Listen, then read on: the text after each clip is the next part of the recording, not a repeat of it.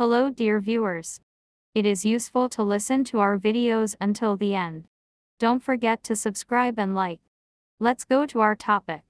Another week, another new EV from a company no one's ever heard of.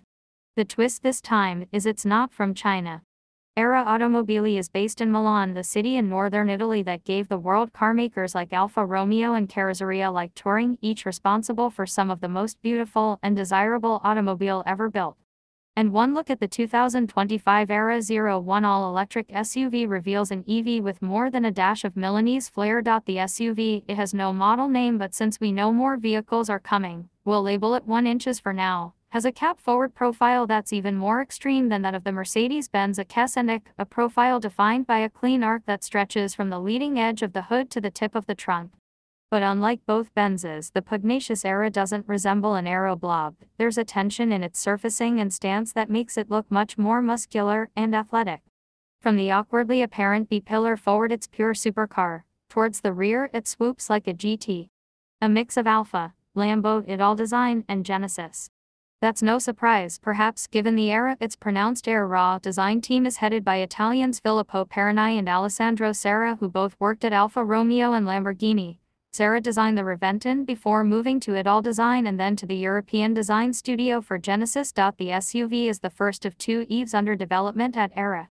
A sedan will be unveiled in February next year, and the company says first deliveries of both models will begin in the second half of 2025, less than 3 years from now. That sounds an impossible timeline given that at this stage the Aehra SUV exists only as the full-scale model seen here. There are no running prototypes, and no look at the interior just yet. The company doesn't have a chief engineer and hasn't even decided on the suppliers of key components such as e-motors and battery packs, nor even where its vehicles will be built. Like an iPhone. Company founder Hussein Nada remains unfazed. He says the auto industry's rapidly accelerating switch to electrification means there's an opportunity for a startup automaker unburdened by OEM legacy costs and investments to change the way cars are built. Aehra will not construct a factory. It will not make any of the parts used in its vehicles and plans to outsource even the final assembly process to a third party, much like Fisker has done with its Ocean EV, which is being assembled alongside a bevy of other vehicle lines by Magna Steyr in Austria. It's the Apple model of outsourcing production. Like Apple, which has all its products made by third parties, Aehra will own the intellectual property behind its vehicles, not the means to produce them or their key components.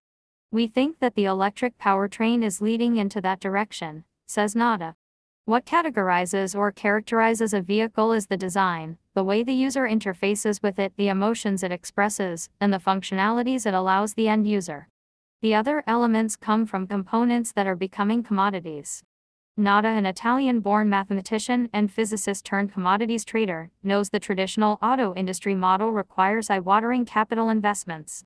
Aside from the costs of designing, engineering and developing a new vehicle, establishing a car factory from the ground up easily costs at least $1.3 billion, if not far more, and it takes 2 to 3 years before it's ready to produce a single vehicle.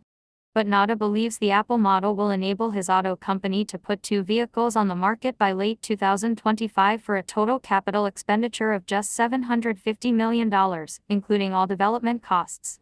Stamped carbon and aluminum. Both the Aehra SUV and sedan will be built around a carbon fiber monocoque with aluminum subframes bolted front and rear to support the e-motors and suspension, and to act as crash structures. That's standard practice among supercars these days, but the key difference here is the Aehra's monocoque will be made from sheet-molded carbon fiber, SMC, basically carbon fiber that is shaped under pressure like stamped steel or aluminum rather than laid by hand over a form and cured in an autoclave. The body panels will also be SMC. The SUV's body in white will thus weigh less than 400 pounds, says Nada, which will be instrumental in getting the vehicle to meeting its target weight of less than 4,400 pounds. As the exterior panels will arrive from suppliers fully painted, Nada says the total investment in the SUV's body in white for tooling and painting will be just $60 million.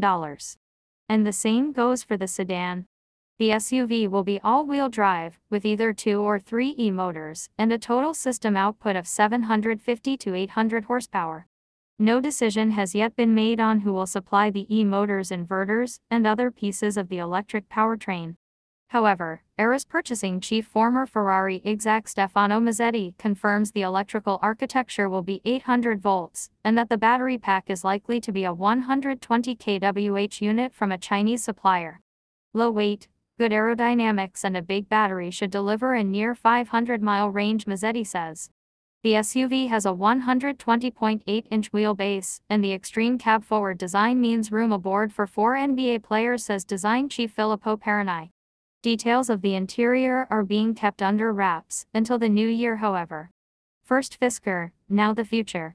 From Preston Tucker to John DeLorean to Malcolm Bricklin, the history of the automobile is littered with entrepreneurs who dreamed of making it big in the auto business. This project is not a dreamer's project, insists Hazim Nadak, even though he's basically writing the checks to pay the bills. He's convinced there's an opportunity for a luxury EV with Italian design flair to grab a piece of the market before the traditional European luxury brands, British, German and Italian, complete their transition to EV powertrains.